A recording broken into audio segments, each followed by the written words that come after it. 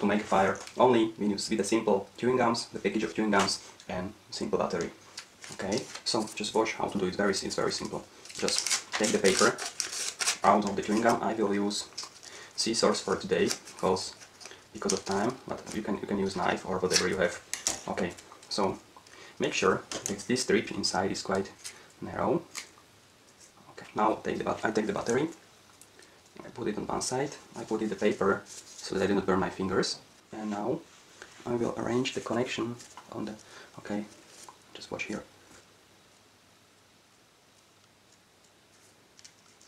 Okay, so need to connect it.